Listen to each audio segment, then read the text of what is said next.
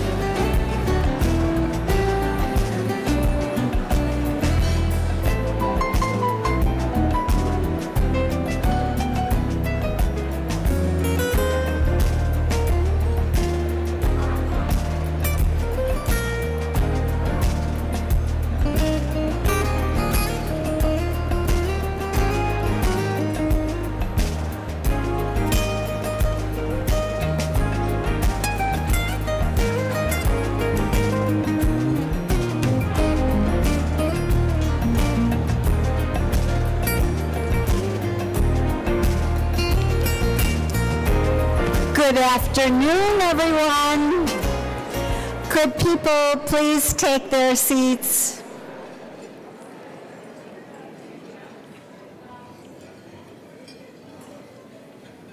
Just a second, just so I can say one more time to everyone, hello and welcome to the luncheon.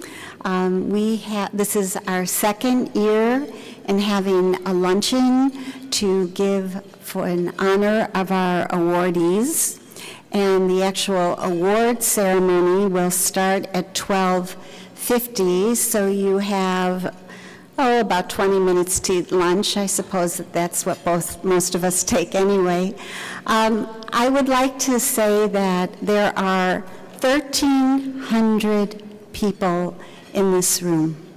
And these 1,300 people are coming to celebrate the accomplishments of our awardees.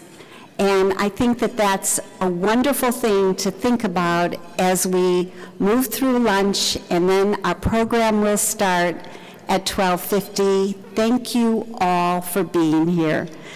Okay, see you soon.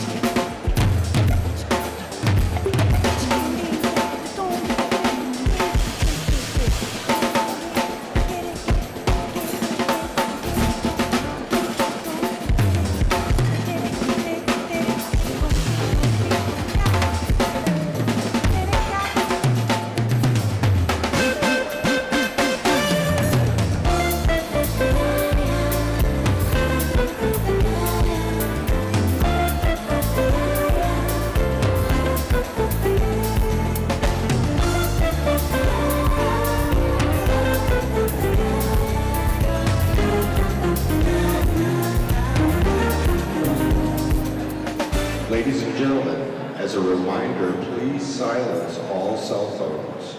Again, President Barbara Schneider.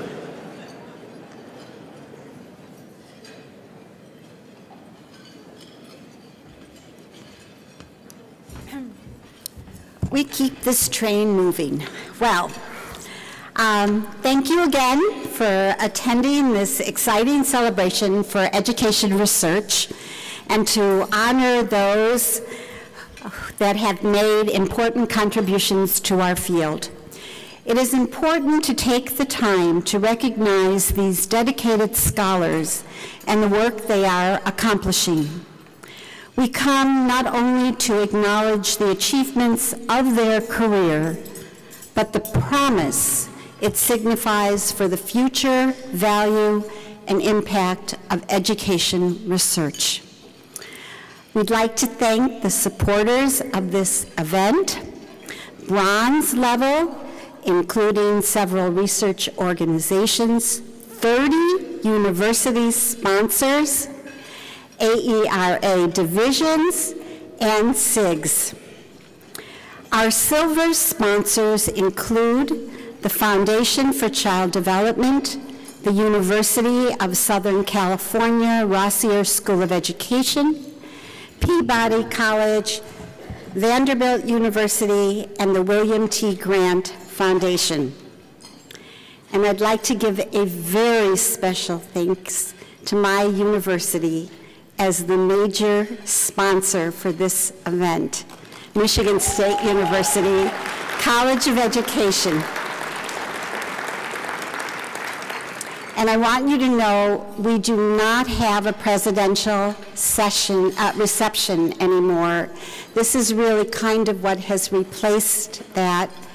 And Michigan State has graciously going to invite you all to our party tonight at the Convention Center, 830, 400 Terrace Level 2. So we hope to see you there. By that time, maybe the games will be over. Also, I'd like to thank the outgoing editors, Kenneth Howey from the American Educational Research Association Journal on the Social and Institutional Analysis section, and Arlette Willis and Violet Harris they're the outgoing for Teaching, Learning, and Human Development. So now it gives me great pleasure to introduce Mark Behrens from Notre Dame University, who will be our Masters of Ceremonies. He, as you know, is the program chair. And just a teeny little bit about Mark, I'll say a little bit more later. He's been an exceptional colleague, and this meeting is indeed a tribute to his effort and initiative. Take it away, Mark.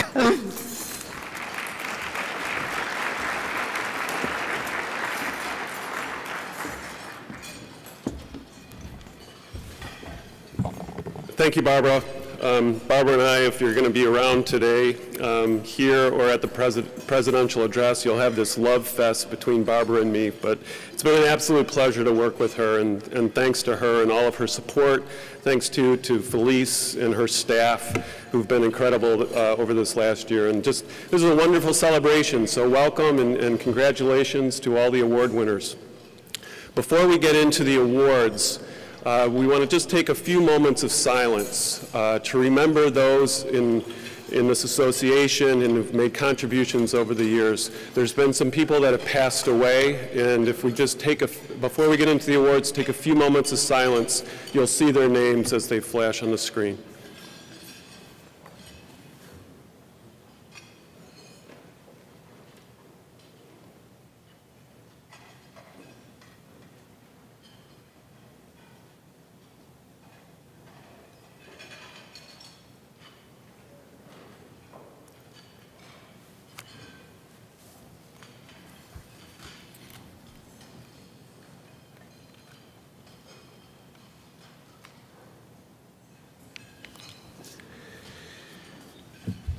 To present our first award for the Palmer O. Johnson Memorial Award, I want to invite to the stage the presenter of that award, Spiros Konstantinopoulos.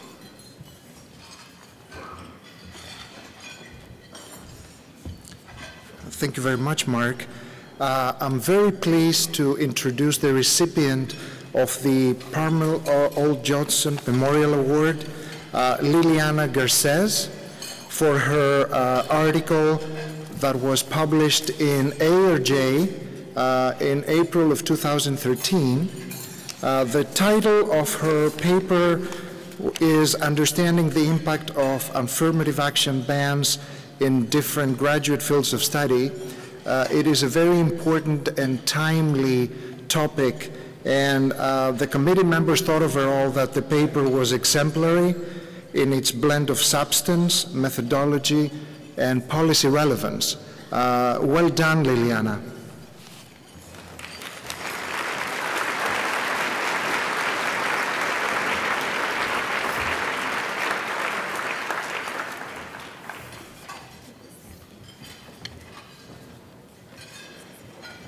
Sorry? Yeah.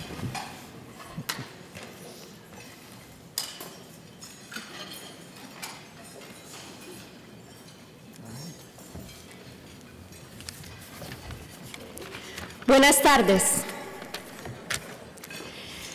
My heartfelt thanks to AERA and the members of the selection committee for their work.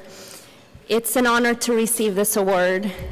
I must admit, I looked at the list of past recipients, and I was left with a deep sense of humility to be in their company. Thanks to my partner, John, for his support, my colleagues at Penn State University, my former colleagues at George Washington University, and all of you who took the time to be here with us today to celebrate. I'm especially grateful to the members of my dissertation committee at Harvard Graduate School of Education, Bridget Terry Long, John Willett, and Richard Murnane, who provided substantial feedback to early versions of this article. My thanks as well to the Spencer Foundation for supporting the research and the Council of Graduate Studies for the data. I'm also grateful to Gary Orfield, who was my first advisor at Harvard and inspires me to continue to ask questions and engage in work that will advance greater equity and racial justice. Receiving this award for this article is especially meaningful because of the topic that it covers, racial diversity in graduate studies. This is an area that affects all of us as educators and researchers. It's the place where we're training future faculty, policymakers, and leaders of our country. And because this is such a critical area of training, policies or practices that influence who gets to be part of that community are ultimately decisions about what questions get asked, what perspectives inform the answers to those questions, and whose perspectives and interests we take into account when creating laws that govern all of us. Ensuring individuals who reflect the range of experiences in our racially and ethnically diverse society as full members of our graduate community is a critical step toward racial equity and justice. And I'm grateful every day, especially today, to have my work be one that involves engaging with these questions. I am very honored by this recognition. Muchísimas gracias.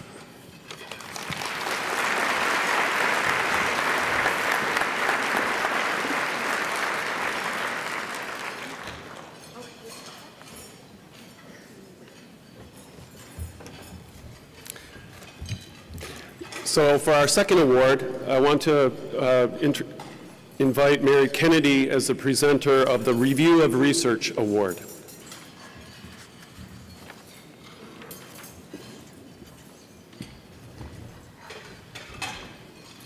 Thank you. I chaired the committee that reviews reviews, and this is the main journal we look at, but we also look at the volume each year that comes out, a hard book called Review of Research and Education. One of the things that's especially impressive in doing this review is the quality of work that we're reading. I was just astounded at how many really high quality articles we saw. And so I'm especially happy to be able to introduce the winners of this year's award, Michael Lawson and his father, Hal Lawson, who wrote a piece called New Conceptual Frameworks for Student Engagement, Research, Policy, and Practice. That was, I think the committee liked it because it was very well done. It was very conceptually coherent, and it applies to teachers at college level, kindergarten level, and researchers, and it just has a very broad and useful and well done article.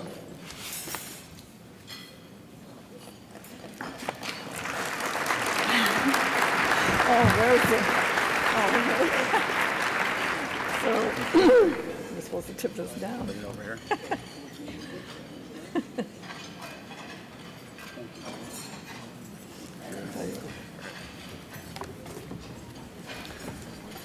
Thank you. So I'd like to start off and say a few words about my co-author, Hal Lawson, who is not only an artful and prolific scholar, but the best thing about him is that he's even a better dad and a better granddad and a better family member. So it's an honor for me to share this award with him, as well as the rest of our family members who have been so supportive of us through the writing of this paper and through the years. We'd also like to be able to thank Professor Kennedy and the rest of the members of the review committee for this tremendous honor. You know, the quality of any review is conditional in large part on the quality of works that preceded it. And so we are very grateful to the entire engagement research community for providing such sturdy shoulders to stand on. And in particular, we'd like to be able to acknowledge the intellectual and scholarly leadership provided by the editors of the International Handbook on Student Engagement, Sandra Christensen, Amy Reichley, and Kathy Wiley, as well as William Tate for his edited book on schools, neighborhoods, and communities. Both of those works were highly instrumental in helping to inform and advance our thinking about engagement and its social ecology. I know that my dad wants to thank his colleagues at the School of Education at the University at Albany, as well as John Goodlad for their support and influence, and I would like to thank mine at Binghamton, but I would also like to thank my doctoral advisors in the School of Education at the University of California at Davis, who are seated over here, especially my advisor Paul Heckman, Catherine Mason, and McCall Kurlander for their support. And lastly, we would like to thank RER co-editor Frank Worrell and the anonymous reviewers for RER for seeing us through multiple revisions and for not only providing reviews that were, of course, first-rate substantively, but as importantly, were always delivered in a tone that was highly conversational. And their efforts and their spirit are indicative of why my father and I are so proud and honored to be part of such an outstanding and vibrant community of scholars. Thank you so much for this award.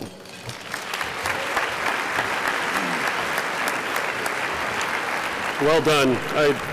I love my kids a lot, and I'm really proud of them, but I think the last thing they would ever want to do is publish with me, so well done. For our next award, the Early Career Award, no, actually, the next award is for Relating Research to Practice Award, Interpretive Scholarship. I want to invite Beth Gamsey to the stage to present that award.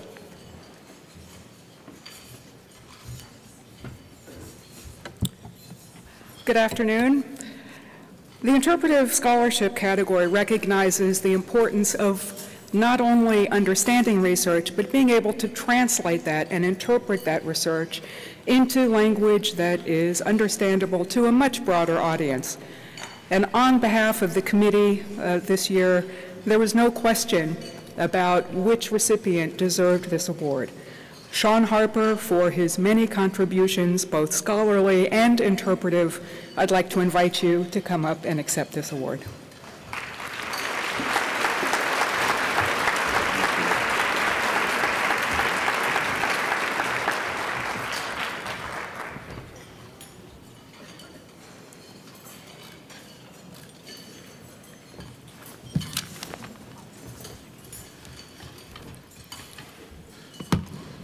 Welcome to Philadelphia.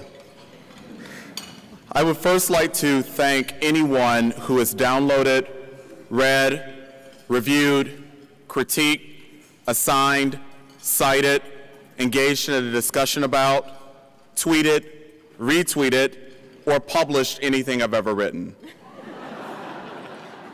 Likewise, I thank the now thousands of high school and college students who have completed surveys and generously participated in face-to-face qualitative interviews for my research.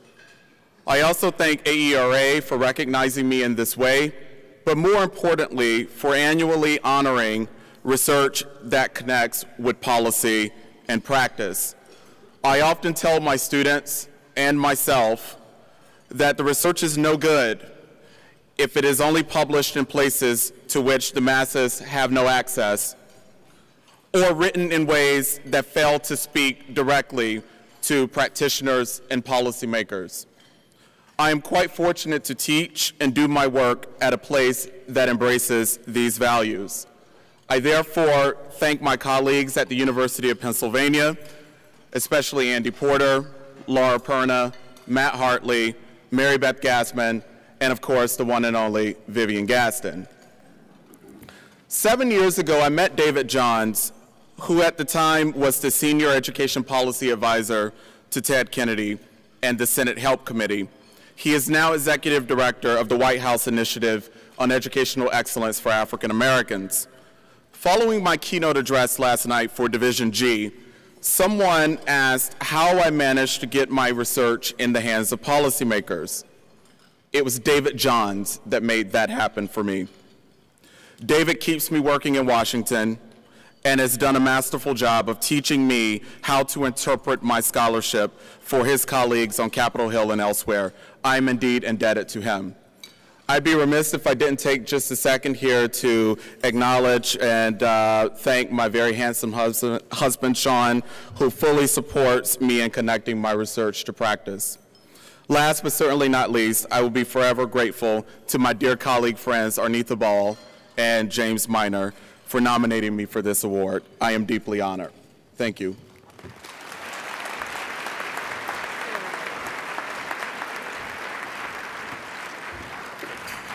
Congratulations, Sean. I have this very specific script to follow, and so I have to be very careful because I almost skipped over that award. That would be a really wonderful thing to kind of randomly go through this. I'm sure AERA would be very happy with me. Our next award is the Early Career Award, and I want to invite Anne Marie Palanzar to present that. Thank you, and good afternoon. I'm so pleased on behalf of the AERA Early Career Award Committee to present our recipients today. There were 23 nominations this year, and to help with the daunting task of selecting from a number of deserving candidates, the committee agreed that in addition to traditional indicators of accomplishment, we will also consider the significance of the problem space in which the nominee is working, evidence of impact beyond publications, evidence that the scholar is attempting to cross boundaries, and evidence of contributions to both theory and method. It's a tall order, but trust me, we needed these additional criteria, and even guided by those criteria, the committee was challenged and ultimately asked the governance of AERA if we could please present 2 awards, and we were delighted when we received their support for this. It's my distinct honor to first present to you Dr. Sarah Coldrick-Robb. Dr. Robb engages in large-scale multiple method studies to tackle challenging questions related to improving equity and access to college. Her work illuminates the role of unrecognized mechanisms such as the reverse transfer that affect college enrollment and completion for low-income students. Her research in community colleges and need-based financial aid has also produced novel insights to the field. In addition to publishing her work in top venues in the field, Dr. Coldrick-Robb is known for the significant influence of her research on educational policy and public dialogues at the state and national levels. Congratulations, Dr. Coldrick.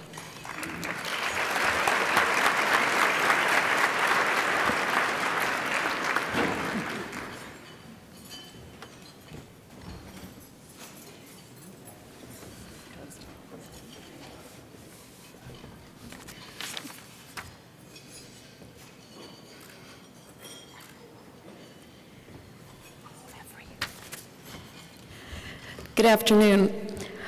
Quite honestly, I'm totally overwhelmed. When I found out about this award, I burst into tears, and it's all I can do not to do it again. This is a huge, it's incredible honor. But the first people that I have to thank, unfortunately, could not be here with me today. And they're my daughter, Annie, and my son, Connor. My 4-year-old and 7-year-old are watching me at home, so the first thing I have to say is, hi.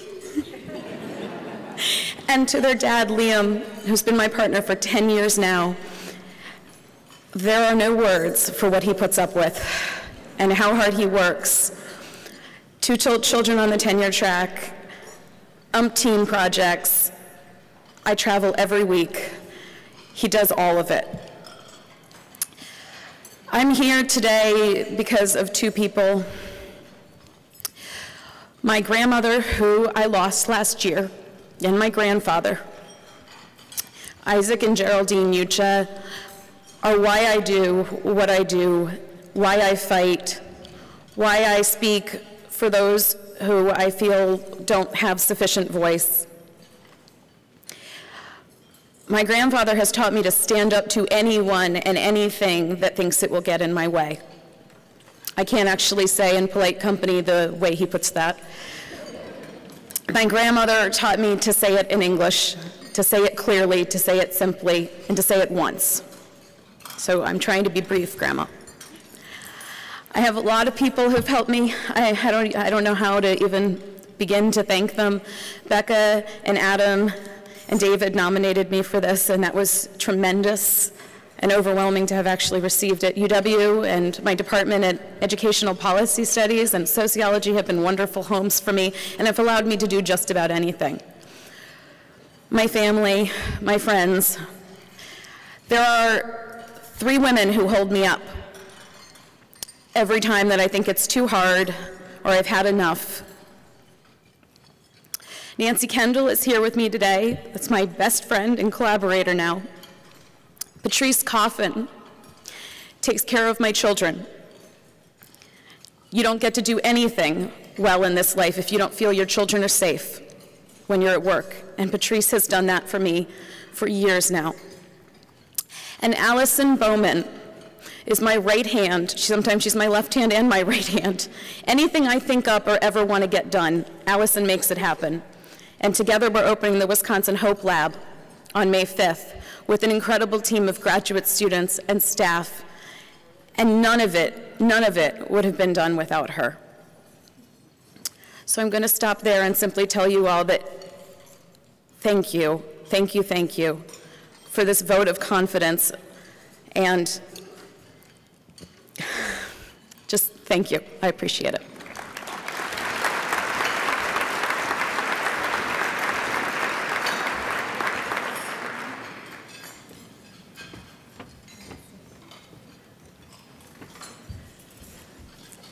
I'm also delighted to introduce you to Dr. Mary Helen Imerdino-Young.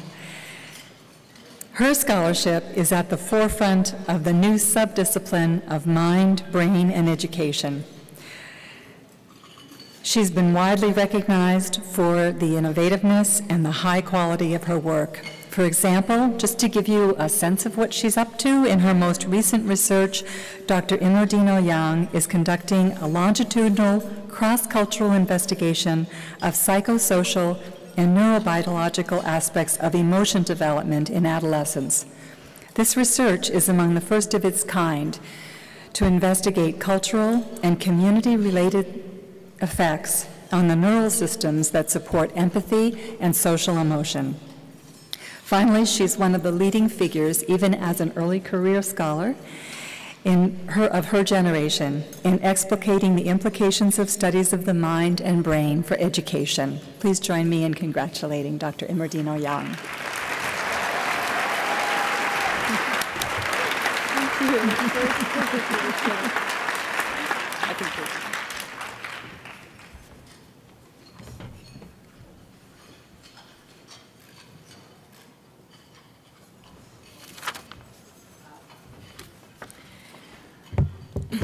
I must admit, I was very surprised when I learned that I had won this award, and not just because I hadn't known that I was nominated.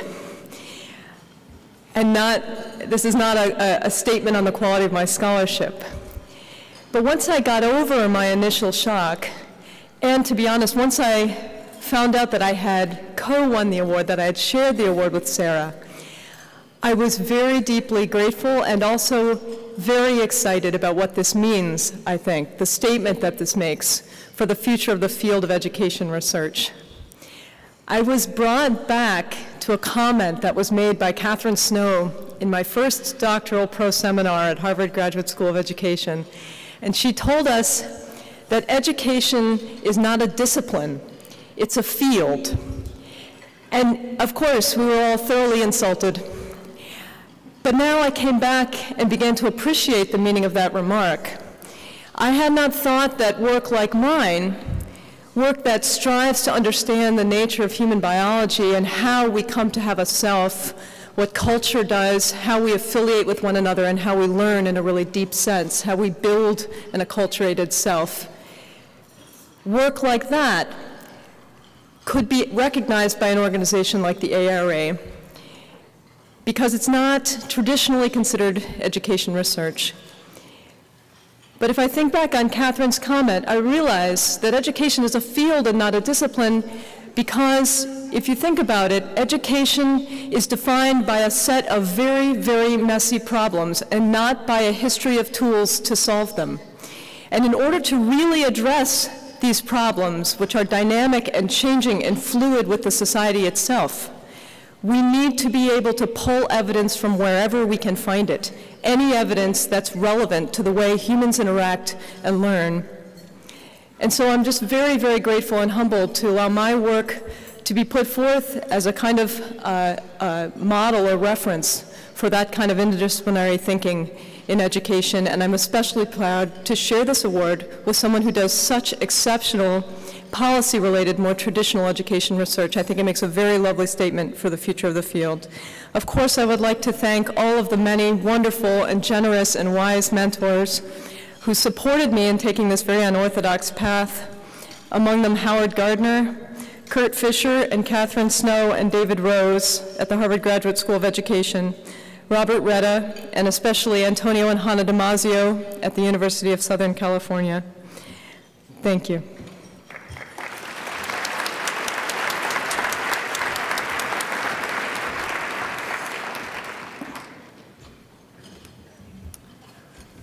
Next, Judy Singer will present the E.F. Lindquist Award.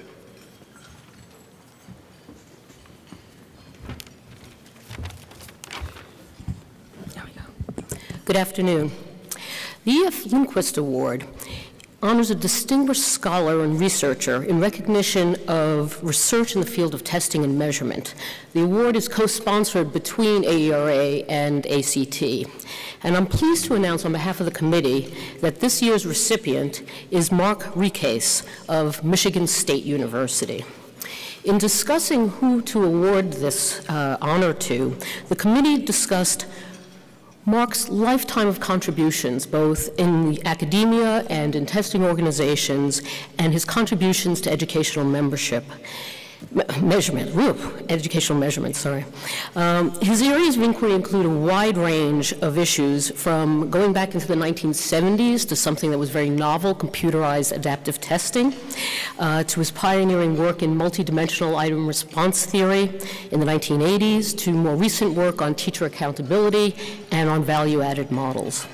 Mark's theoretical and practical work has touched significant numbers of people in the world of educational research and educational measurement, and I think I would also add that as an academic, he has touched thousands of graduate students through his research and his teaching. So I'd like to present the award to Mark Recase.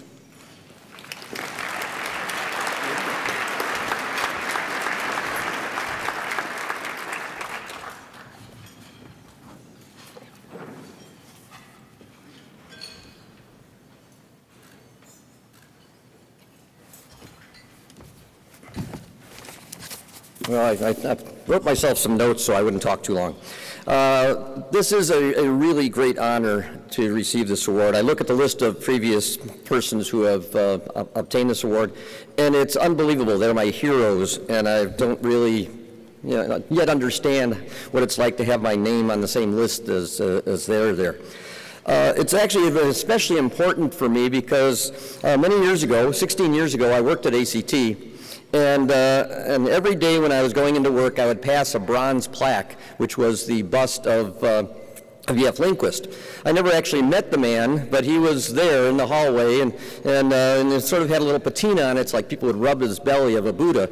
But so it was in the building named after him, the Lindquist building, and I particularly enjoyed my time when I was at ACT. There was a wonderful environment that stimulated research and good thinking.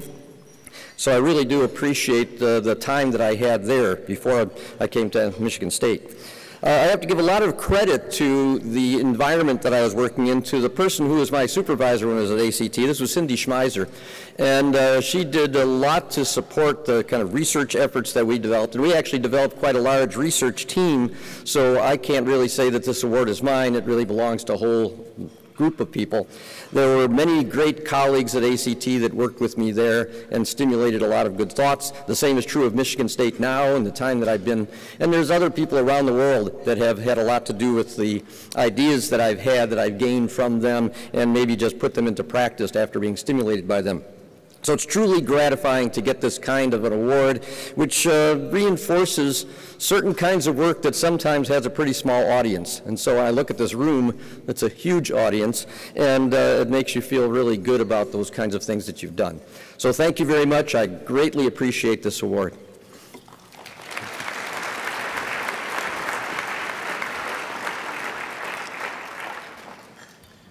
Next, we move on to the Outstanding Book Award, and Ron Astor will present that award.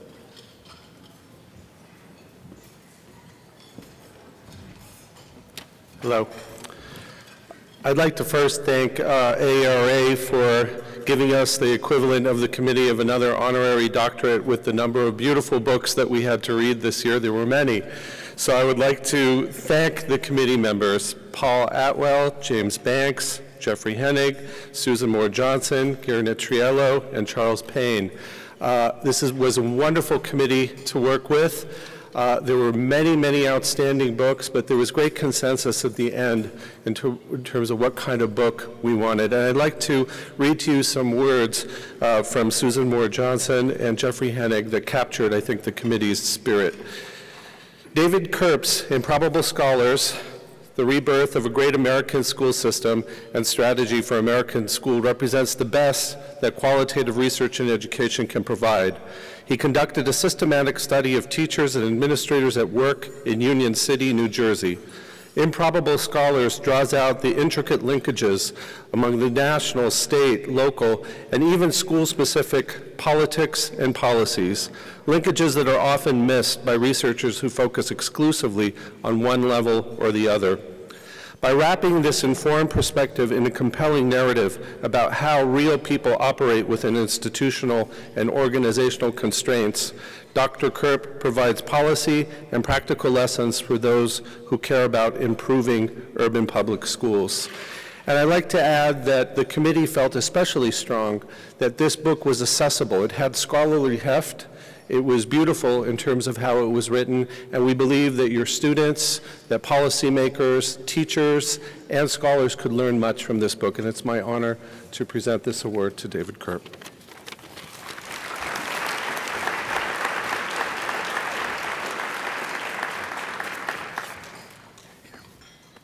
Right. Sorry. Did you take a picture? I think you want to take a picture. Okay.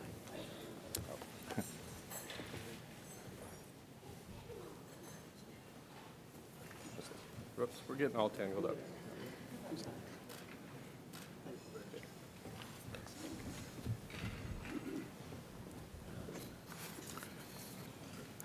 Well, I'll join in the thanks. I think I'll steal Sean's thank you lines. They work just fine for me. For a professor, receiving the Outstanding Book Award is a little bit like winning the Oscar, although I don't think anybody's going to confuse Ron for Ellen DeGeneres or me for Matthew McConaughey. So here comes the I couldn't have done it without you part of the Oscar speech. thanks to my mentors, I guess I still am a lawyer, when at the ripe old age of 24, I came under the spell of Sandy Jenks and Mike Smith and most of all David Cohn, and they remain mentors to me. But in a lot of respects, my mentors are more broadly the people in this room, because this is a book that leans heavily on path-breaking scholarship from a host of disciplines. Now, lawyers are never insulted, well, maybe they are insulted when they're told that they have a field and not a discipline. We're magpies. We steal from every place. And the kind of research that I was able to rely on gave me the high-powered lenses that I needed to make sense of what I was seeing in a truly remarkable school district, Union City, New Jersey. It's a poor immigrant Latino district, a district that was 25 years ago so bad that the state was about to take it over. Here's the reason why you should pay attention to Union City. Most crowded city in the country, 95th poorest city in the country, 30% undocumented citizens, residents in the city. 93% of students graduate from high school. 75% of the students go on to enroll in college. And so I wanted to figure out why. I had a puzzle to unravel. And I felt that to do that, I was going to be in the sense of bad scholar, I was going to cut across a number of fields. I was going to look at the crucible of the classroom, the interplay among teachers, the leadership skills of the principals, and the superintendent's success in building a coherent system enmeshed in a rich political and cultural context. And then, because I do, after all, teach public policy, I wanted to see whether I had a one-off story or whether the strategy, the old school strategies used in Union City, worked in other places that were defying the demographic odds. And indeed, that's exactly what I found. I've got to say, the award came as a shocker to me. I had no idea that I'd been nominated. And it's very different from the distinguished books that in the past have received this recognition. So my model is The Simpsons, a show that most of you have probably seen during the quarter century that it's been on the air. Now, how so? So a 10-year-old watching The Simpsons gets something out of the story. A 20-year-old gets something different, and a 40-year-old something different yet again. And that's true, I think, of improbable scholars as well. People say, it's a great read.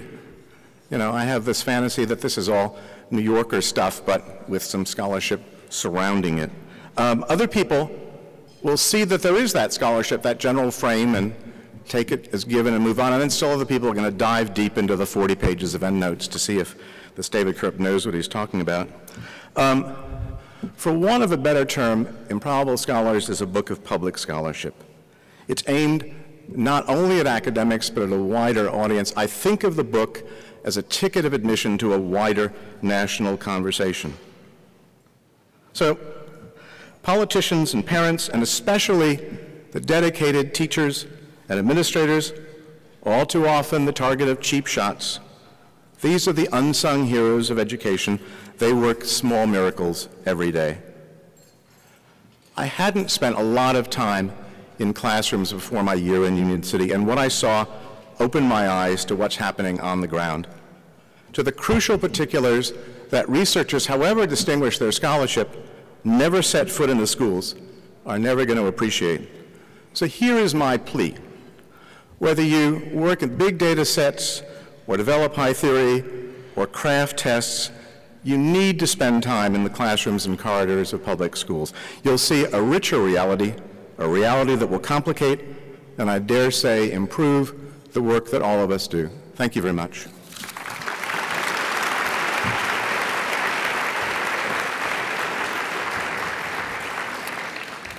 Although we know this is not the Academy's Awards, pizza's on the way, and from here on out, instead of taking pictures, they're going to start taking selfies of themselves with the presenter. So, next, we have a couple of awards that come out of the Scholars of Color in Education, both the Early Career Contribution Award and the Distinguished Scholar Award. And Kimberly Gomez will make that presentation.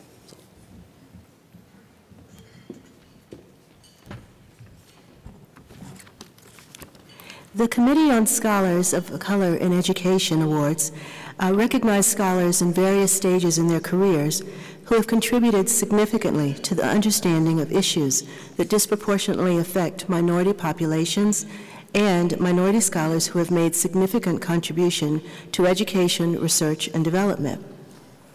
It is my pleasure to introduce the two recipients for the Early Career Contribution Award. I will first introduce Professor Carter Andrews, Professor Dorinda Carter Andrews, whose research uses qualitative and quantitative methodologies and race-based theories to understand African American adolescents' school experiences and novice teachers' preparation for and perceptions of teaching in urban settings.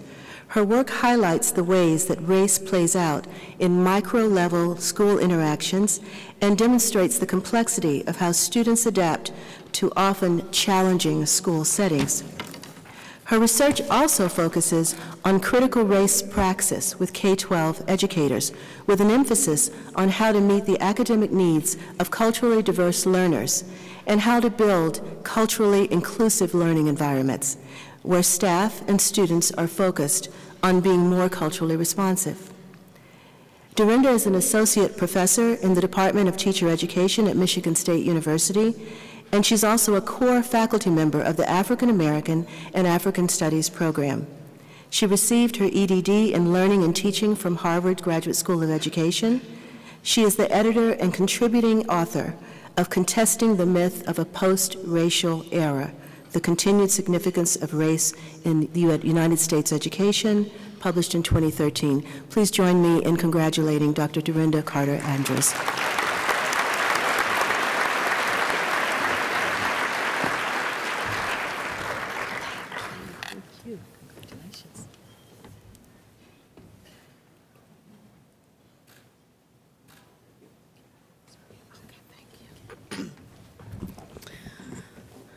Good afternoon. Thank you so much for this honor. It is truly humbling to be standing before you and be receiving this honor from AERA, and particularly the Committee for the Scholars of Color in Education. I want to thank John Diamond for nominating me for this award, and also those who wrote letters of support, Dr. Patricia Edwards, Frank Tewitt, and Rich Milner. It means so much to me that they thought enough of my work that it would be valuable to stand in the ranks of those who have received this award before me. I'm also so honored to be a co-recipient with Dr. Eve Tuck and to have been able to share together at the table today about our experiences along the journey. I like to think of my journey as one where I have really been able to do the kind of work that I wanted to do because of my community of caretakers. And there are so many other than John and Frank and Pat and Rich who have been and still continue to be members of that community. I want to begin by thanking my former dean, Carol Ames, at Michigan State University. I was thinking about something Sarah said earlier, and I am also a mother and a wife, and I had 3 children pre-tenure. They are now ages 4, 5, and 6, and if it were not for the support of my college, my department, and my dean at the time, it would not have been possible. I want to thank also my current dean, Don Heller, who continues to be an advocate for the kind of work that I do and for the type of identity that I've cultivated for myself as a scholar practitioner. It means so much that not only AERA, but the institution in which I work values that kind of blended identity in an academic. I would be remiss if I did not thank my immediate family, my husband, who has done so much along the way to support my work and pick up family duties with our 3 daughters.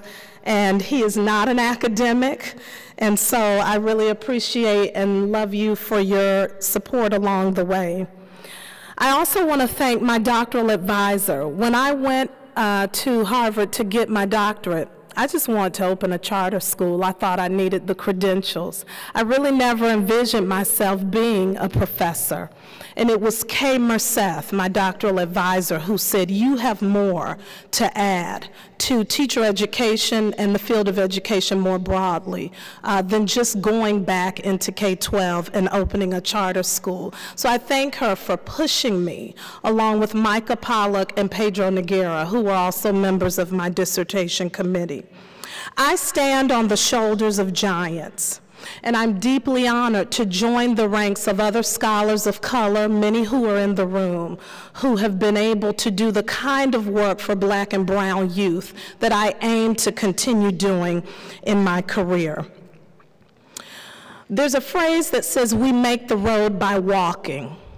And I have really tried to walk the walk as an academic and not just talk the talk. I'm a product of parents of the Jim Crow South. They have both transitioned from this earth, and I would not be where I am today if it were not for my mother and father, John and Dorethia Carter, who, as people who went to school in segregated communities and segregated schools, told their children, you can do more. And you can make an impact, not only for African American communities, but other communities in need. My mother was a community college educator and really was my first teacher. She spent 40 years in community college settings, and I thank her. I thank her for instilling in me a love for education and a love for underserved and marginalized youth. Lastly, I would be remiss if I did not say I'm so appreciative of the graduate students, the undergraduate students, and the K-12 teachers and administrators that I work with every day. They remind me why this work is important. They remind me why we cannot be afraid to talk about race and racism in school settings and to do something about it. And they remind me that there is a place and a need to bridge theory and practice. I thank God for his grace and his mercy. I would not be able to do any of this. And for anyone who has read, as Sean said, my work, who has used it in a class, who has tweeted it or retweeted it, I thank you, and I look forward to continuing this journey. Thank you again.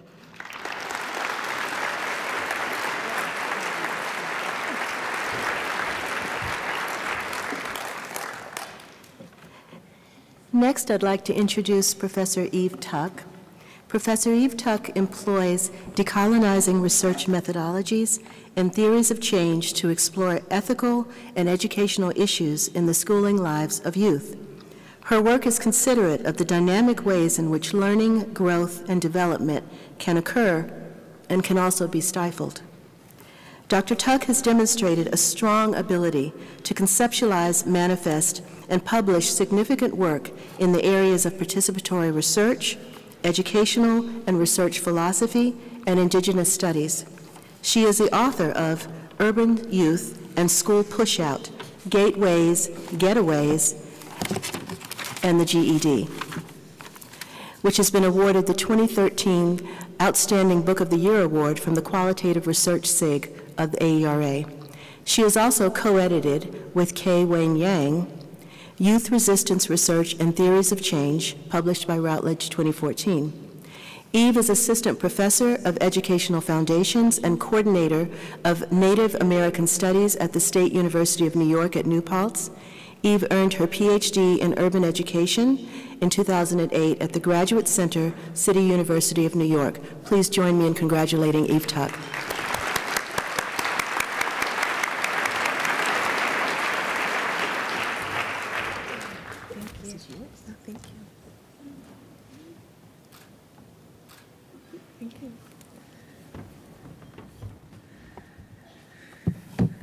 Ang Hazichik. I would like to begin by recognizing that our conference is taking place on Lenni Lenape land. As an Indigenous scholar, it makes sense. It's appropriate for me to recognize that we're on the land of Indigenous peoples. I also want to recognize St. Paul Island, which is where my people are, and to name the fact that the experiences of people on St. Paul Island with researchers would actually, well, part of it maybe is more clear when I say that I'm the first person from my community to have earned a PhD. And I think in part that is because of the history of research on my home community. That has been a problematic and troubled history. I would like to thank the Committee of Scholars of Color and Education for recognizing me in this way. When I first learned that I was a co-recipient with Dorinda Carter Andrews, I was so excited because we have so many friends in common but haven't met each other yet, so I at least thought that I would get to meet her here. And I kept thinking of the word to describe the feelings that I had, and they were so inadequate. I kept thinking of the word nice. Like that's so, it's just so nice. So if you think of asterisks beside the word nice, you know how I feel to have been recognized in this way. I'd like to thank my teachers at the CUNY Graduate Center in the Urban Education Program, and specifically thank my mentor, Michelle Fine, who taught me not only how to do participatory action research, but taught me how to be in the world as a scholar, taught me how to feel okay and go to sleep at night and wake up and do the work again tomorrow. I also want to thank and remember my teacher, Jean Anyon, who we lost in September, and as I said last night, at a tribute for her, who taught me to be brave as a writer. I want to thank my colleagues at the State University of New York at New Paltz.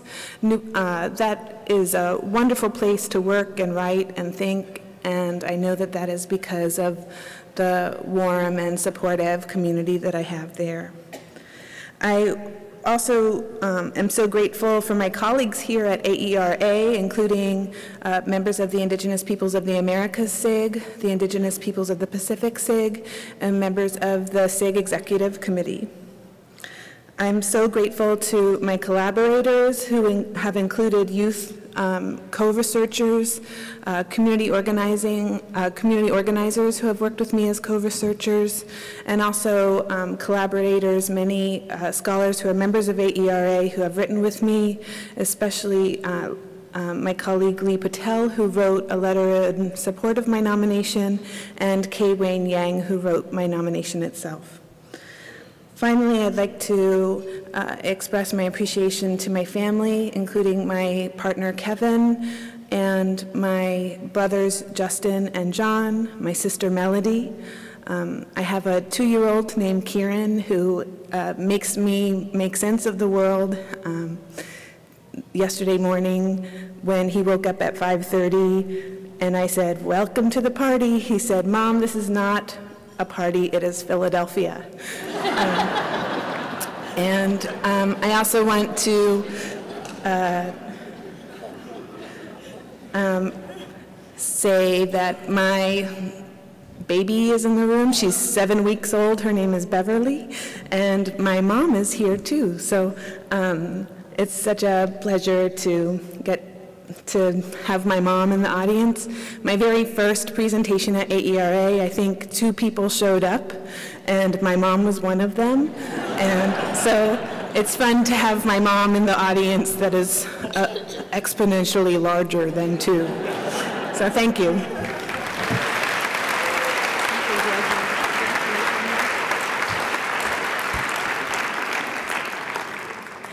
Finally, the Committee of Scholars of Color and Education would like to introduce the awardee for the Distinguished Career Contribution Award, Professor Janelle Scott. Professor Janelle Scott's research explores the relationship between education, policy, and equality of opportunity through 3 policy strands. 1, the racial politics of public education. 2, the politics of school choice, marketization, and privatization, and 3, the role of elite and community-based advocacy in shaping public education. Her current research explores the relationship between philanthropy and school choice policy in urban areas. With funding from the WT Grant Foundation, she is leading a research study that examines the role of intermediary organizations in research production, promotion, and utilization in the case of incentivist educational reforms. Janelle has a joint appointment as an assistant professor in the Graduate School of Education's Haas Diversity Research Center and in the African American Studies Department. She is the editor of the 2005 School Choice and Diversity, What the Evidence Says, published by Teacher College Press. She was a Spencer Foundation Dissertation Year Fellow and a National Academy of Education Spencer Foundation Postdoctoral Fellow. Professor Scott received a PhD from UCLA's Graduate School of Education and Information Studies in Educational Policy. Please join me in welcoming Professor Janelle Scott.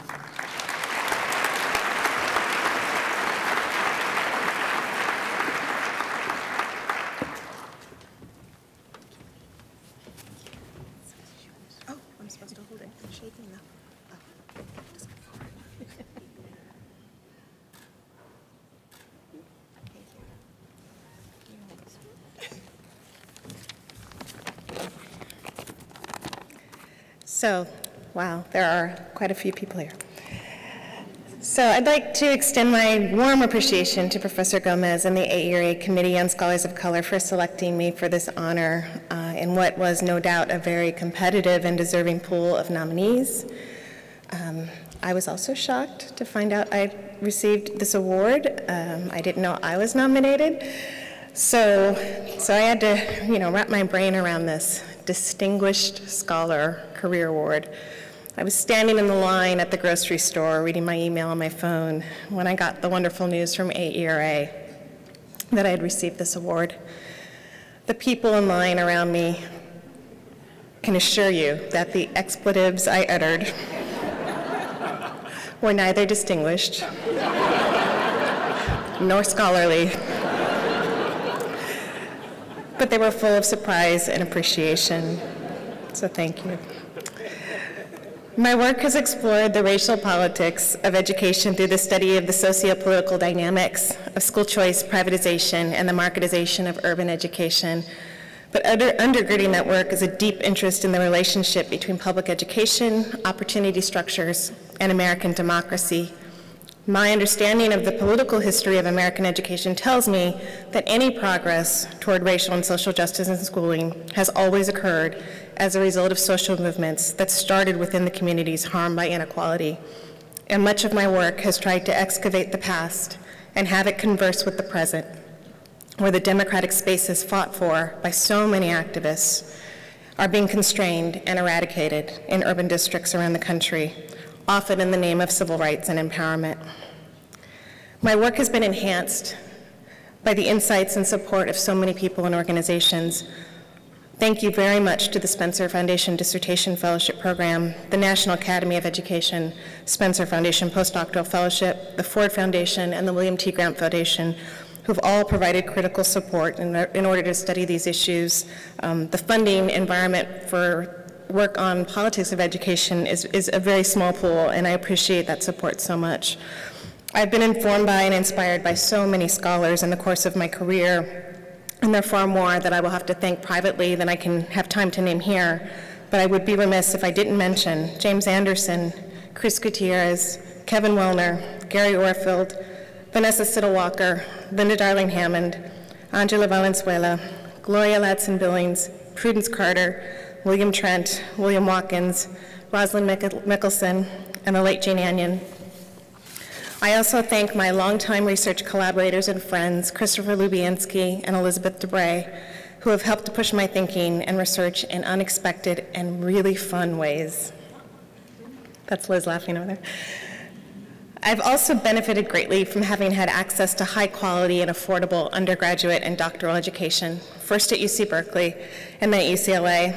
I'm so grateful to the committed and brilliant faculty and students from whom I learned so much at each institution. Within UCLA's urban schooling doctoral program, I found a vibrant intellectual home. It is a rare day that goes by that I do not mine an idea or an insight that I first encountered at UCLA. My amazing dissertation committee consisted of Jeannie Oakes, Amy Stewart-Wells, Mike Rose, and Michael Stoll. It was a dream team, and I'm so grateful to them for their continued support and friendship. I also thank my former colleagues and students at New York University, where I started my academic career. I especially want to acknowledge the critical mentorship Gary Anderson has provided me over the years, and I want to thank him for not only supporting me, but so many scholars, probably in this room. I also thank my colleagues, students, and friends at UC Berkeley and the Graduate School of Education and African American Studies Department, who are some of the most dynamic and committed and creative people I've had the pleasure to work and play with. Thank you to my former dean, David Pearson, for hiring me, and my current dean, Judith Warren Little, for shepherding me through tenure and promotion a few years ago. I'm also deeply grateful for UC Berkeley's family leave policies and its campus-based early childhood education program. I owe so much to all the caregivers, the teachers, the babysitters, my fellow mama PhDs who have nurtured, fed, and loved my 2 children so I could work. Sorry. That wasn't the part I thought I was going to get emotional about. So I want to extend my deep gratitude in particular to Nayela Nasir, Tina Trujillo, and Lisa Garcia Bedoya, who are wonderful scholars in their own right, and who I had the pleasure of joining UC Berkeley's faculty with in 2008. They've each watched my kids while I finished revising an article, writing a grant proposal, or even had a rare date with my husband. I want to thank my parents, who instilled in me their faith in the power of education, their love of learning, their belief in our intellect, and their concern for racial justice. My amazing mother would have no doubt been a scholar or an artist herself, were she not helping to raise 8 children. And it is to her that I owe my love of literature, writing, and the arts. And my 7 siblings are always inspirations to me, no matter how dispersed we are. So this is the part I thought I was going to get emotional about. Here we go. I want to extend my deep appreciation to my husband, Matthew Perry, the smartest and kindest man I know. Thank you for being here today to share this with me and supporting me through dissertation writing, a move across the country, and the gauntlet of tenure and promotion. And finally, to my children, Julie and Miles, thank you for being the amazing spirits you are, for reminding me to laugh, not to take this all so seriously, and for being such terrible sleepers that when I travel, I am unaffected by jet lag. My work takes me away from you far more often than I would like, but I carry you 2 and your dad with me no matter where I go. And to Julia especially, thank you for missing your performance in The Wizard of Oz to be with your mama today. And I promise when this is over, we're gonna go get some ice cream. Thank you.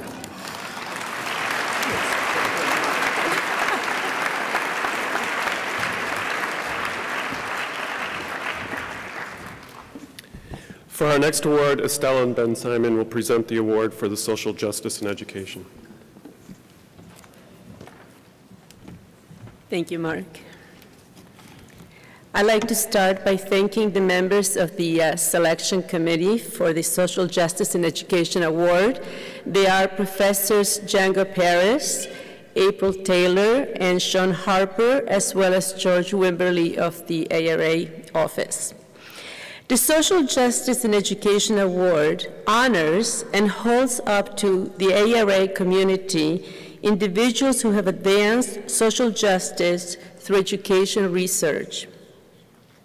The 11th recipient of the Social Justice in Education Award is Professor Michael Olivas of the University of Houston Law Center. Professor Olivas is the William B. Bates Distinguished Chair in Law at the University of Houston. Michael's legal scholarship has been foundational to the dismantling of policies that prevented access to public education for undocumented children and youth.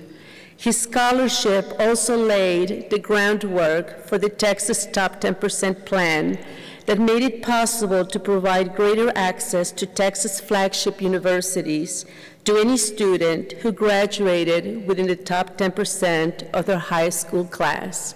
Please join me in welcoming and congratulating Professor Michael Olivas.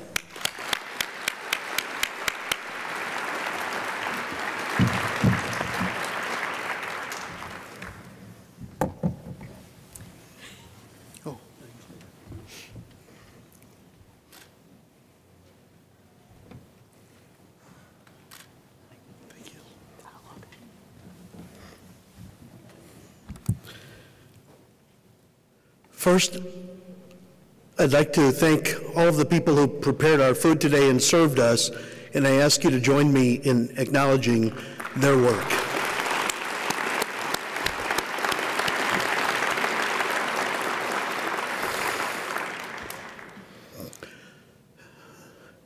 This is such an extraordinary opportunity that I can't help but think of my late father, Savino Olivas, who was very hard on his children. I'm the oldest of 10, and each of us was in turn expected to watch out for the others. I can't believe they had 9 others after me. I would have been such a great kid if I hadn't had to watch out over these little bastards over the years.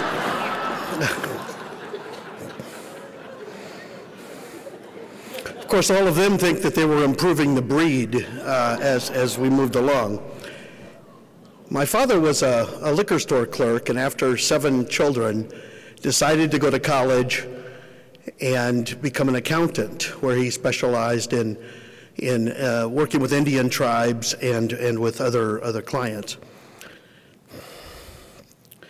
He was the kind of person who held us to great standards, and he was also the kind of person who, upon my very first public address, which he happened to attend, came up to me afterwards and said, "Son, that was pretty good, but you used the word finally twice."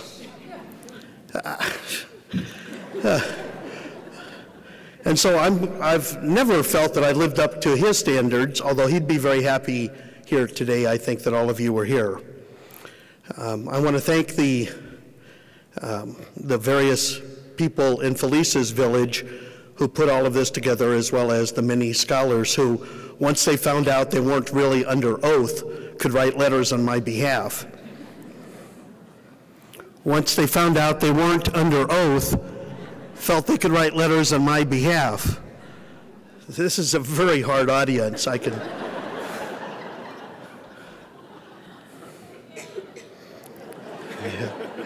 Yeah, eventually you got it. Yeah. I also want to thank the people who've really mattered to me over the years, many of them in this room, particularly my own students and postdocs and many of the mentees and mentirosos over the years. That would be a lot funnier in a Mexican audience, let me just say. I also am reminded of that great scholar Bruce Springsteen, who always has a shout out for the people in the cheap seats. And so I want to end by acknowledging all the people who bought individual tickets who are sitting in the back. Thank you all very much. You're my people. Thank you.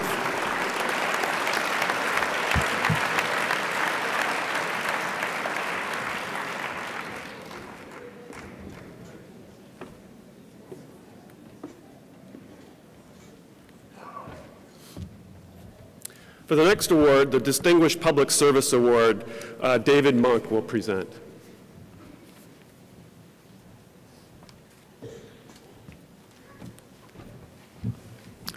Thank you, Mark, and good afternoon, everyone. The American Educational Research Association's Distinguished Public Service Award is given in recognition of the contributions of those who have worked either to enact or implement policies that are well-grounded in education research, or who have been at the forefront of efforts to increase recognition and support for the conduct of high-quality education research. Dr. Ruby Takanishi is an exceptionally worthy recipient of the 2014 Distinguished Public Service Award from AERA.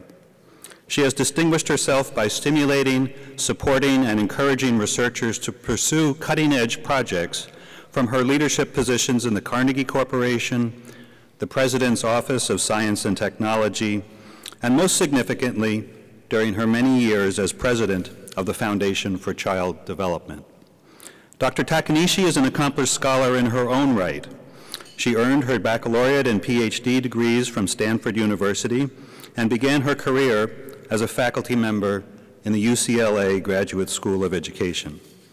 In 1998, she received the Distinguished Contributions to Research in Public Policy Award from the American Psychological Association.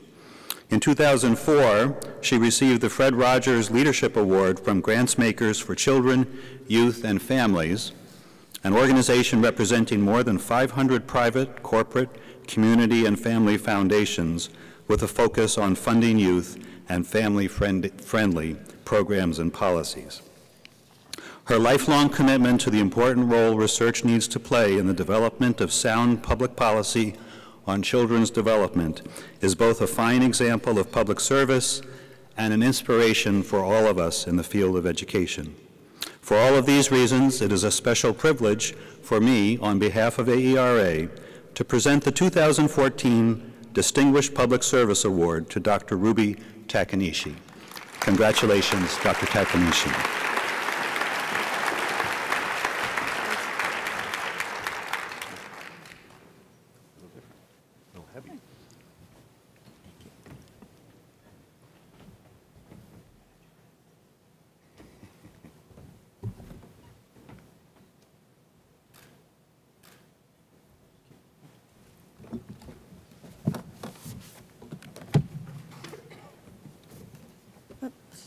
Thank you very much.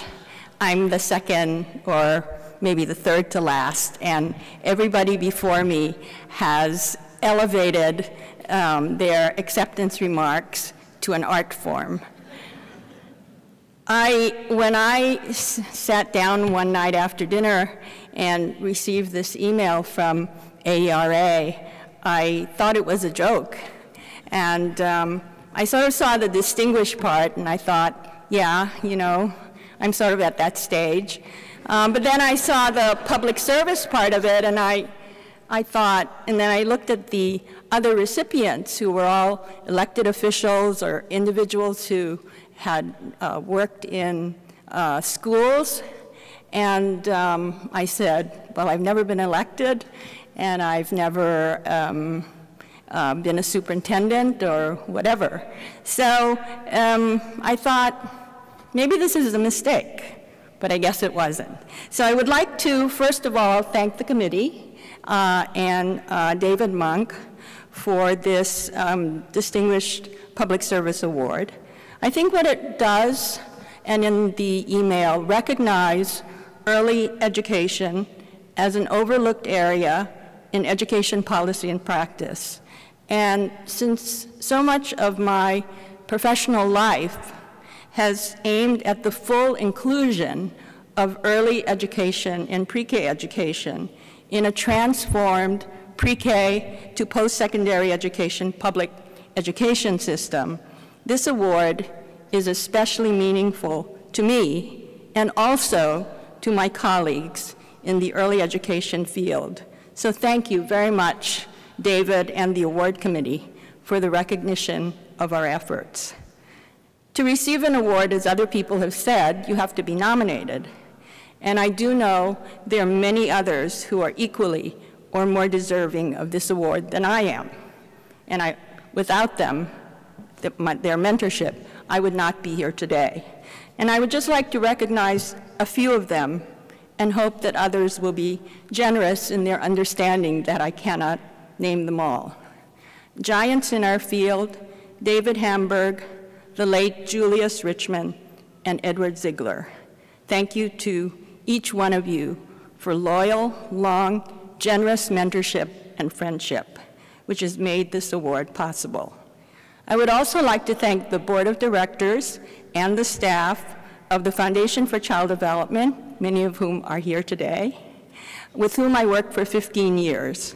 The long-term commitments that the Board of Directors of the Foundation made to launching what is now called Pre-K to Third are simply extraordinary in the philanthropic sector. But above all, I think the most pivotal influence on my life was my mother. Misai Tokushige Takanishi was the first in her family to graduate from college at a time when few women of her origins went to college. And her hopes to pursue graduate education were dashed by the outbreak of World War II and the restrictions on travel to the continental U.S. for those of Japanese ancestry.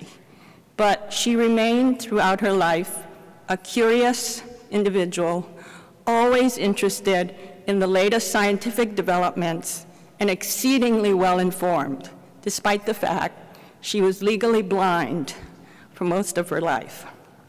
And she didn't stop at acquiring knowledge and information. Research was important, but it had to be useful. So when I was walking over here to the convention center, I noticed Benjamin Franklin, at least I think it's Benjamin Franklin. Benjamin Franklin, of course, was one of the founders in the US of the Society for Useful Knowledge. I also was the fortuitous beneficiary of the post-Sputnik preoccupation with catching up with the Soviet Union. So I learned new math and new sciences from teachers who participated in the federally funded institutes of the National Defense Education Act. And combined with my mother's interest in the sciences and these outstanding science and math teachers located as I was in a small rural high school, I knew that whatever I would do in life, research would be part of it. So in my 100-word statement when I applied for college, I wrote that I wanted to be a researcher and I wanted research to affect the lives of children. In 1965, I took my first course in developmental psychology from my undergraduate advisor, Eleanor Maccabee. Eleanor is now 97 years old, and she remains as intellectually incisive and feisty as she was when I worked with her at Bing Nursery School, a laboratory for research and a school for children. And while Maccabee is a self-described behaviorist, she was then and remains today fiercely committed to the role of government to achieve social justice. To be influenced by such an individual so early in my professional life, and by the foundations built by my family in a small sugar plantation town on Kauai, are gifts beyond measure. It's really awesome to look at my first paper presented at the AERA convention in New Orleans in 1973. That paper focused on the challenges of connecting research in low-income schools to effective practice. And now, 40 years later, the theme of the 2014 AERA convention is on the power of research to inform education policy and practice. Our current kindergarten to grade 12 education system was socially constructed over 100 years ago to include universal access to high school.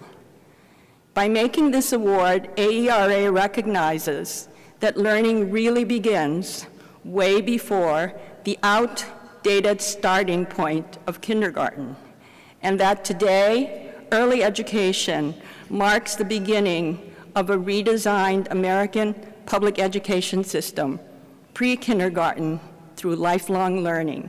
Thank you very much.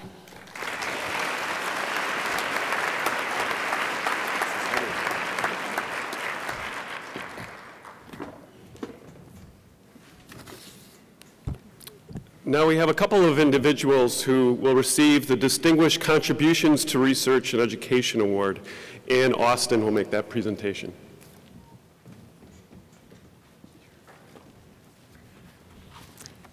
Thank you, Mark. I'd like to begin by acknowledging the other members of the committee, which included Joan Herman, Richard Ingersoll, Henry Levin, Chandra Muller, and Robert Pianta. The AERA Award for Distinguished Contributions to Research and Education is the premier recognition of outstanding achievement and success in education research. The purpose of the award is to publicize, motivate, encourage, and suggest models for education research at its best. In presenting this award, AERA members honor meritorious colleagues who are considered to stand out in the profession by meeting the very highest standards of achievement. This year, the award committee made a compelling case to bestow 2 awards, and we were very delighted that that was approved. I'd like to begin by bestowing the first award to Douglas Fuchs and Lynn Fuchs. Doug and Lynn Fuchs are an extraordinary team of scholars who have devoted their careers to improving the lives of children with disabilities who are at risk for school failure. Through their rigorously conducted and highly cited research, often done in collaboration with teachers and school administrators, they've designed and tested assessment and instructional strategies that increase the school achievement of students with diverse learning needs. The recipients of numerous awards for their research, they're the inaugural holders of the Nicholas Hobbs Chair in Special Education and Human Development at Vanderbilt University, and they've also been named as AERA Fellows. Their work, which is characterized by vision, integrity, and generosity, has impacted research, policy, and practice, as well as the preparation of many members of the next generation of scholars, themselves committed to improving the lives of children. One of their nominators, Deborah Spees, stated, "Doug and Lynn have one goal, to improve the lives of children with disabilities or who are at risk for school failure. They carefully and thoughtfully take on the most pressing problems, and they find ways to engage a variety of stakeholders in the process. They have an uncanny knack of seeing what's coming and kindly bringing in the rest of us." Recognizing the nature, scope, and impact of their multidimensional work, it's my honor, on behalf of AERA, to present the 2014 AERA Award for Distinguished Contributions to Research and Education to Professors Doug and Lynn Fuchs.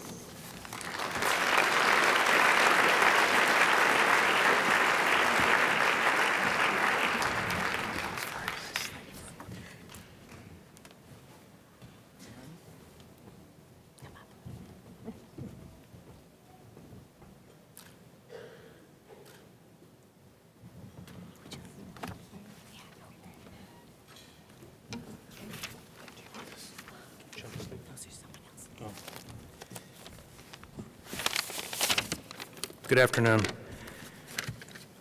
If Lynn and I had known how many of you there would be, we would have worked a lot harder on this. Really. We're going to do this in 2 parts. I'm going to talk for just a little bit, and then Lynn will. In the 1970s, Lynn and I were undergraduates at Johns Hopkins University. Lynn was majoring in mathematics, and I was majoring in psychology. Lynn at the time was living in the Druid Hill section of Baltimore, in a very much working class neighborhood, many families of color. And over time, Lynn and I became very friendly with a bunch of kids in the neighborhood. And one day, Lynn and I decided that we would start a Saturday school for them. And so we used Lynn's apartment as a base, recruited a number of our Hopkins classmates to join us. So we had physics majors coming with simple machines to work on with the kids, and we had chemistry majors and pre-meds coming with various glassware to perform hopefully non-lethal reactions, chemical reactions. And this Saturday school morphed into a Baltimore City supported summer school program for these kids and for a bunch of other kids as well. Despite the complete failure of the summer program, we became increasingly interested in trying to figure out systematically what kinds of programs might work for which kinds of kids. And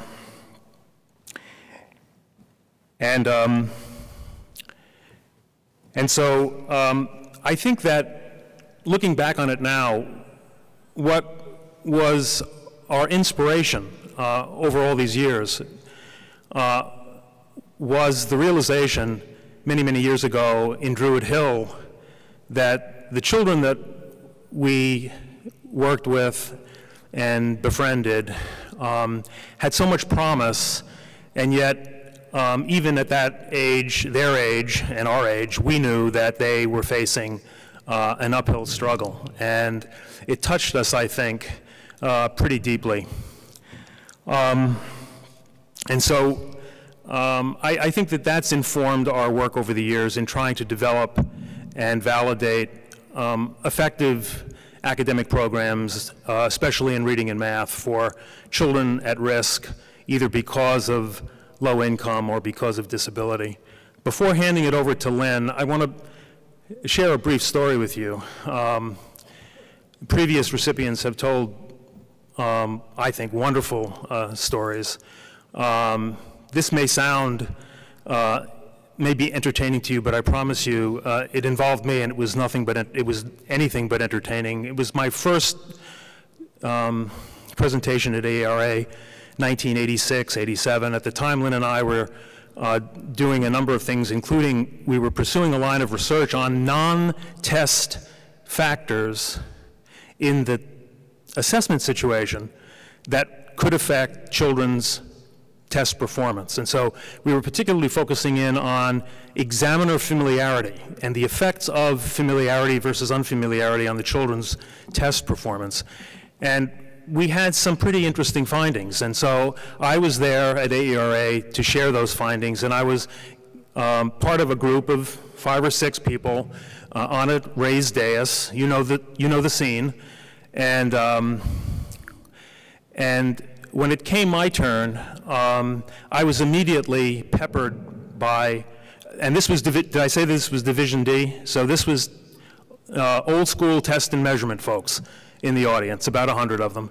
And as soon as I began my presentation, I was peppered by these increasingly hostile questions.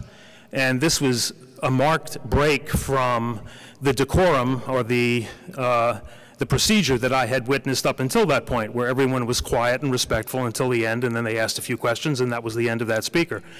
I was asked many, many questions, and it was clear, you know, the intent of the questions was to poke holes in my suggestion that there were things in the test situation apart from the test itself that was contributing to the children's performance. And so when I finally finished, I went back to my seat, and to express my dissatisfaction with how I was treated, I sat down very hard in my chair, and the back legs of the chair skidded off the dais, and I and my chair were dumped onto the floor.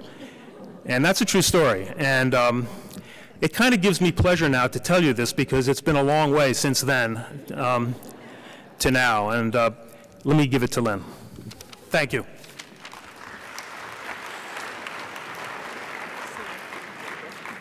Hi. I have the official thank you part of this talk.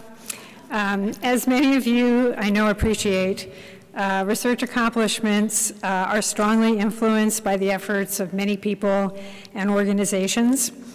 And we want to thank the agencies that have funded our research, the Office of Special Education Programs in the U.S. Department of Education, the IES National Center for Research in Special Education, and the National Institute of Child Health and Human Development.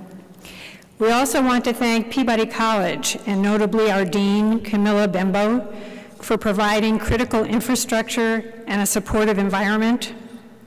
And we want to thank the administrators, principals, and teachers in the Nashville Public Schools, who, beginning with our first studies in the 1980s and continuing to the present day, have been genuine partners in helping us develop programs to address the needs of struggling learners, and who have always understood the importance of rigorous testing of those programs with randomized controlled trials.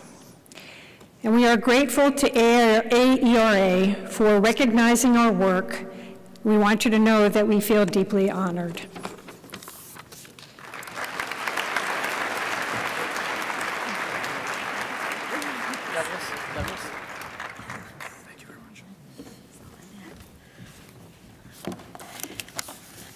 I'm also delighted to present the second award for distinguished contributions to research and education, and this award goes to Dr. Adam Gammeren. Adam Gammeren is a distinguished scholar who produces acclaimed, high-impact research and policy work in education and sociology.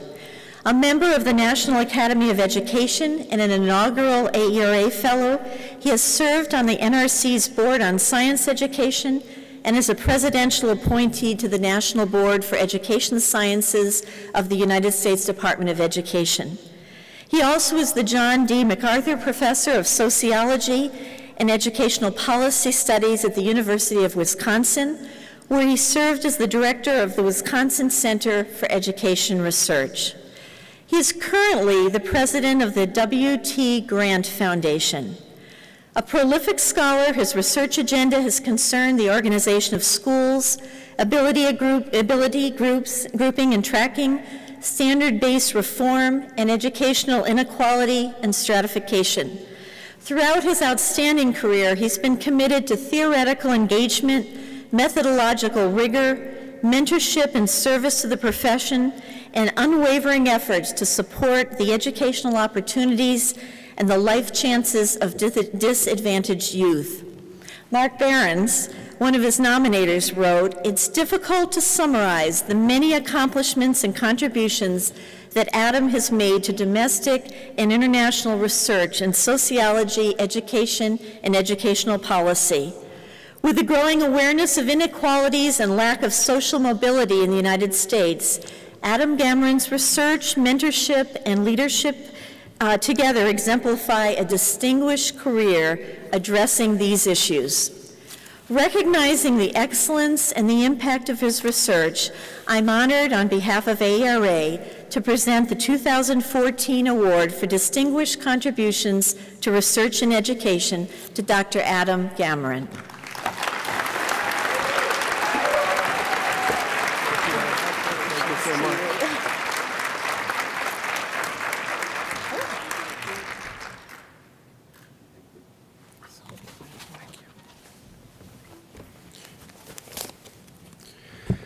Well, that's a tough act to follow, and thanks to so many of you for staying so long. What an extraordinary event this has been. I think these should be retitled the Social Justice in Education Awards, because so many of the speakers have been recognized for their extraordinary work supporting social justice in education, and I'm very, very proud to be among this list. Thank you to Anne and the committee, to Mark and those who nominated me, to Felice Levine, to Barbara Schneider, and to AERA. I have tried in my research to do two things: to answer sociological puzzles and to respond to pressing problems of education. And over time, I became more and more motivated by problems of policy and practice, and yet I tried to continue my reliance on discipline-based ideas and tools, even as my questions became more and more applied. And now I have an incredible new opportunity to help shape work in education and youth development in an area that I'm passionate about: reducing inequality in youth outcomes and advancing the use of research evidence in decisions that affect young people. And I feel so fortunate to be in this position. No one achieves a career of distinction alone, and that is certainly true of me, as I've been aided all the way along by family, by mentors, by colleagues, and by students who have lifted me to the success that I've been able to achieve. My graduate training at the University of Chicago was terrific, particularly from my mentors Robert Dreeben, Charles Bidwell, and James Coleman. When I arrived at Wisconsin, I was fortunate to work in a productive sociology department where my mentors included Robert Mayer, Robert Hauser, Cora Merritt, and someone who was just on her way out but served as a mentor to me and whom we lost this year, Maureen Hallinan. Ellen Goldring from Vanderbilt has been a great colleague over the years on many projects. And subsequently, I had one wonderful collaborators at Wisconsin, including Marty Nystrand, Jeffrey Borman, and Ruth Lopez Turley. And so thank you to all of you. As my career moved along and I became more and more involved in administration, I found myself relying on my students more and more. And I've been lucky to have such a fabulous array of students over the years, many of whom are here today, and I'm really honored with your presence, including my first PhD, Mark Behrens, who's done pretty well for himself. I have more to come as there are more students still in the pipeline, and I'm lucky that I'll be continuing to work with them. And my arrival at the William T. Grant Foundation could not have been warmer. Our Vice President, Vivian Tseng, has greeted me along with our other staff so well, and I'm just greatly looking forward to the opportunity to work and to achieve great things with you in the years to come. Finally, I was launched and aided and continue to this day to be supported by an incredible family. My parents, Judith and Hill O'Gammon, both educators. Hopefully we'll see this on the video. Hi, Mom and Dad.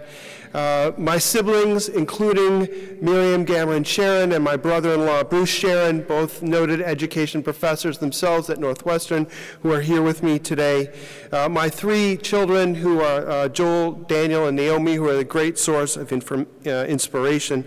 And most of all, my partner in life, my wife Marla, who has provided love, support, stimulation, and companionship for 32 years. We've enjoyed our brand new adventure in New York and looking for many, many more years together. Marla, thank you. I love you. And to all of you, thank you.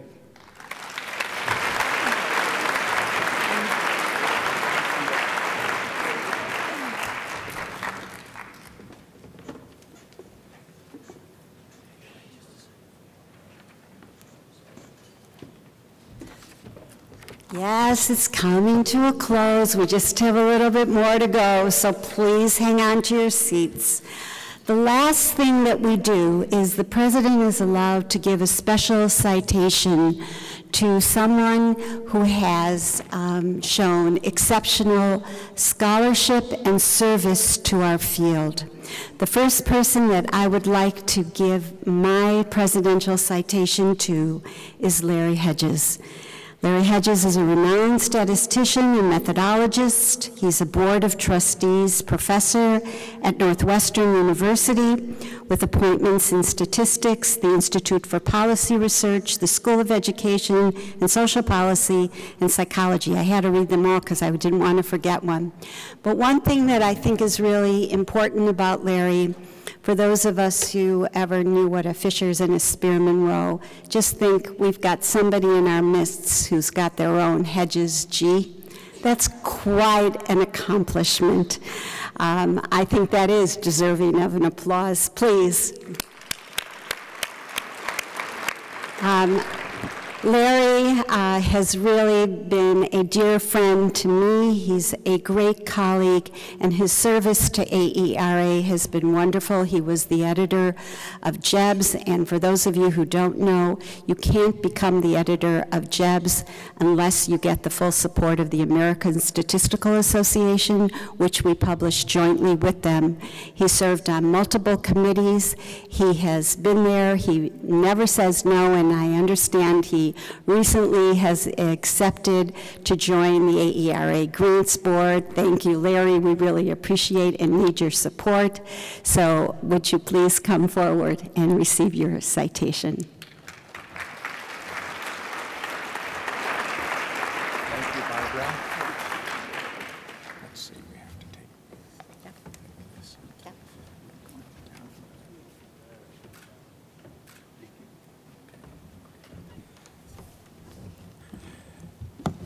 It's late in the program, so I'll keep my remarks brief. I'd just like to say thank you, Barbara, and thank you to the American Education Research Association. Even though I'm a statistician, the AERA was my first professional organization and has continued to be important to me throughout my career. I owe a lot of what I've been able to accomplish to the support of AERA as an organization and those of you within it. I'd be remiss if I didn't thank my life partner, my wife, Judy Hedges, and I think that with that, I'll just say there are many others who've contributed, and they're too numerous to mention. Thank you.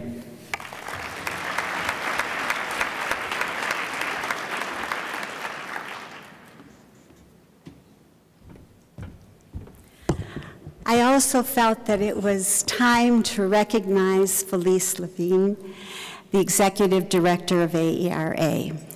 Every year people come up here and say, wow, this could have never happened without her, she's so wonderful, she does a million things, and all of that is definitely true.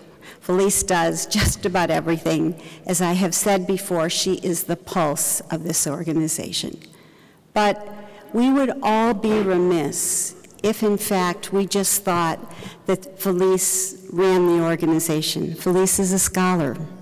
And I think that that oftentimes gets undervalued, underestimated, and not seen. And she publishes a lot. She shares an enormous amount of leadership to our field and has had a tremendous presence within the federal policy arena. I am thrilled to be able to give this presidential citation to Felice.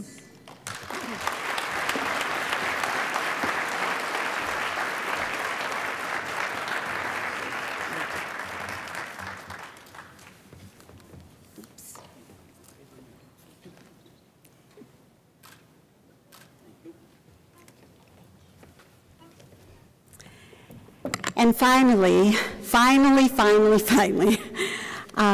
the last thing that the president is able to do is to give special recognition to the program chair. I knew Mark Behrens as a scholar. We had never collaborated on anything together. I just always admired his work.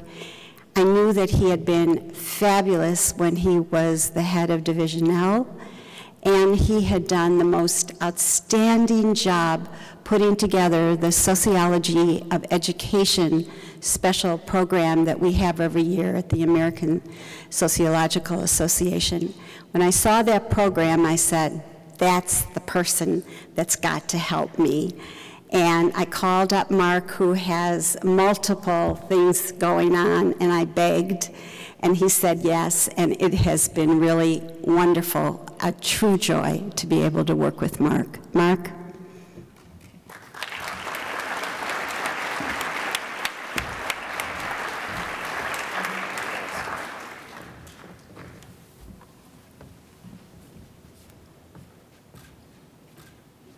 You always like short people. I do, I love short people. I'll be very brief. You know, as we heard stories this afternoon about the support that people have behind these plaques, we can't do it without other people. And certainly I know in my own career, again and again, Barbara has shown up to write letters of support because I've moved around, and she's just been fabulous. And this last year has been an absolute joy, so thank you. I treasure you as a colleague and as a friend, so thank you. I just want to say my job as program chair is basically easier than you might think because AERA is huge, and if it weren't for all the divisions and all the SIGs and all of that work, this wouldn't come off. So a lot of thanks to all of them to make this program come together. Want to thank AERA and the staff, the convention staff that put on this celebration. It's just a fabulous event. And I also, with all the presenters, what's hidden behind that is all of this committee work that goes behind selecting these award winners, and just a lot of thanks to them as well. And finally, to the people that won awards, this was incredible to hear these stories this afternoon.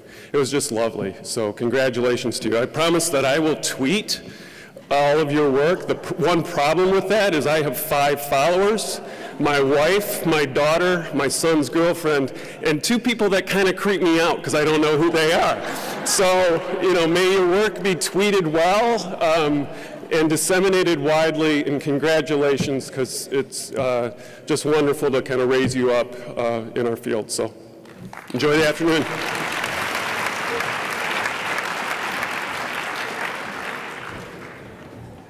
This ends the luncheon, the second attempt. We'd love to hear what you thought about it, so please let us know. Thank you all for coming, and I hope to see you at the presidential address at 4:30 next door. Thank you again.